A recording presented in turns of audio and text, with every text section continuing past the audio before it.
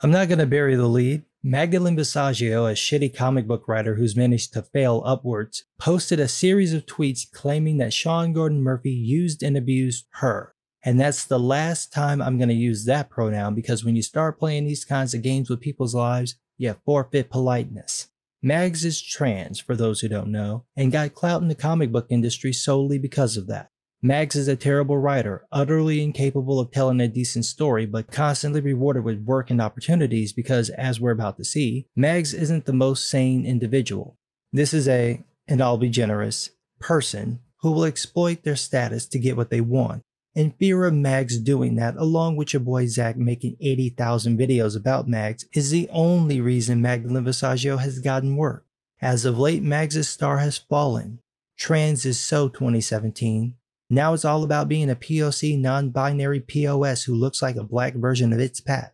Mags doesn't have the complexion for the promotion and can't sell comics, and apparently can't sell a TV show either since Vagrant Queen got cancelled, tallying the lowest ratings of a sci-fi show in years.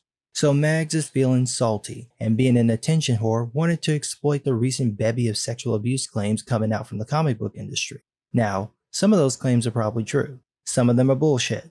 It's pretty easy to tell which are which, but none of them are quite like Mags' claims. Mags claims that writer-artist Sean Gordon Murphy abused Mags. Last time I checked, Sean is married to a woman, he's straight, and there is zero history of any allegations against him. I've literally never heard anything negative said about this man from anyone I've known who's spoken to him, worked with him, or known him. So we're supposed to believe that a straight married man decided to have his way with a trans woman who really doesn't seem like his type. Oh wait, that's not what Mags claims. No, Mags claims this, quote, "I don't want to get into a whole thing about what happened between me and Sean Murphy. I've covered that already elsewhere, and it's draining to recount. But while I need to categorically state that he never touched me, reading the accounts of others felt uncomfortably familiar." I'll repeat that again without the silly voice, so you understand why this pisses me off so much. Quote, "I don't want to get into a whole thing about what happened between me and Sean Murphy. I've covered that already elsewhere, and it's draining to recount. But while I need to categorically state that he never touched me, reading accounts from others felt uncomfortably familiar." So Mags implies that Sean committed some kind of sexual impropriety, couldn't find the tweets where this happened, lets it sit long enough that people think it's actually true, then doubled back and claimed it never happened, while still trying to make it sound like it did. I'm not making this up. Mags continues, quote, "I'm not looking for comfort and sympathy, so please no internet hugs or advice. I just want to talk about what happened to me this weekend. Again, Sean never touched me, or intimated that he might do so. I am not accusing him of assault, but he did hook me and use me." Yeah, that sounds like bullshit. I'm not even going to mince words. I think you're lying. I think you're lying because you want attention. I think you're lying because you're jealous of Sean's hard-earned and deserved success. I think you're jealous of real victims of abuse. And I think you're desperate to prove you're a real woman, so you're trying to play the damsel. And as someone who's been abused himself and knows several people who've been abused in ways that are unbelievably horrendous, how dare you? How dare you? Do you have no shame? None. That you would put shit out there like this implying this man sexually assaulting you knowing full fucking well that didn't happen? Are you that desperate for attention that you'd lie about a crime for some fucking Twitter likes? Shit like this is exactly the reason why people don't believe these kinds of accusations. You're treating this like it's a fucking game. It's not a game. This is someone's life. You're ruining shit you can't even begin to understand because you want some fucking Twitter clicks?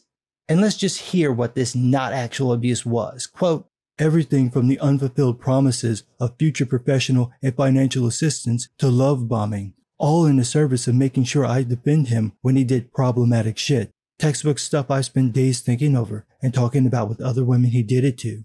First off, you're not a woman, so you can stop that shit right there. You're a trans woman. Get the shit right. Second of all, telling you he would help your bullshit undeserved career and then realizing it wasn't worth his time is not evidence of any kind of abuse, misuse, or anything remotely problematic. It sounds more like you were trying to grift off him and he went along with it until he got tired of it, realized you weren't worth his time, or he did the typical industry thing of saying he'd do something he had no intention of doing. Welcome to the real world, Mags, where people don't give you shit for free. None of this sounds like he used you. He got nothing out of it and you have nothing to offer. You didn't get him any deals. You didn't get him any gigs. You didn't connect him to the industry. He has no reason whatsoever to do anything to you. Those are all things you wanted from him. This sounds like bullshit. And Max just keeps going. Quote, "What scares me more than anything Sean did was how easily he did it to me. I wanted some of his shine, and he validated me during a period of intense career anxiety. I was not smarter than anyone else. I was not smart enough to see it." So you were grifting him, using him to get attention and validation. And once he decided to stop doing that for whatever reason, you got mad. But you couldn't say shit because there's nothing in his history that's ever gone public, or in the whisper networks you never be involved in because you're not a woman. So you sat on it until now, where any jackass, such as yourself, can make a random accusation and get back at him by tearing him down.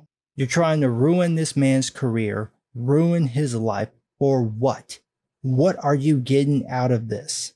You're absolute shit for doing this, Mags. Someone who was actually hurt won't be heard because people are listening to your bullshit story about Sean Gordon Murphy using you for effectively no fucking reason at all because you have nothing to offer. You should be disgusted with yourself for playing this fucking game, and I hope Sean Gordon Murphy takes it to you. He probably won't. He'll probably apologize for doing something he didn't do, but he should fucking destroy you. And being the bad storyteller that you are, you couldn't even keep up the lie. Quote, "So let's take the focus off of Sean, because that's not what matters here. It's the fear. The fear that someone else could do the same or worse to me, and I might never realize what's happening until it's happened." So you want us to think Sean abused you, but you don't want us to focus on him, even though he could potentially do it to someone else. Instead, you want us to focus on you, and the off chance that the thing that never happened will never happen again, but only to you. All the other people, the men and women who could actually be victimized, fuck them. All that matters is you. Then Mag says, quote, "Over and over in conversations with other women also dealing with the latest waves of exposures, there was a simple lesson. You need to protect yourself, and you should do so by assuming every man you deal with is a potential abuser." So they should be wary of you then, right? You're playing this fucking narrative of all men are rapists. That's exactly the same shit said about transgender people. That's exactly the same shit said about gay people. That's exactly the same shit said about black people about 100 years ago. Every time we hear all of X are rapists, it turns out to be bigoted bullshit. So why the fuck are you trotting it out? I mean, let's be real. The people you hang with are more likely to be abusers, from the male feminists to the real women who have a disturbing fascination with child sex. Looking at your Twitter feed is like looking at a future sex offender registry, so maybe you want to dial that shit back. Men aren't the problem. People like you are the problem. You're the one with the abusive personality. You publicly stated numerous times on Twitter your desire to legit harm men, women, and children who aren't trans. You appear to support sexualizing little boys by making them drag queens. You support racist violence against white people. You trivialize violence against men. You're really not the person to act like you have the better morals. You're an embarrassment, and you owe Sean Gordon Murphy an apology for your slander and defamation against him. And you owe an apology to every real victim of sexual assault who'll be disbelieved because people like you lie about abuse to get attention. You should be ashamed of yourself, but that takes integrity, which, like 2X chromosomes, you totally lack. But what do I know? I'm just some guy.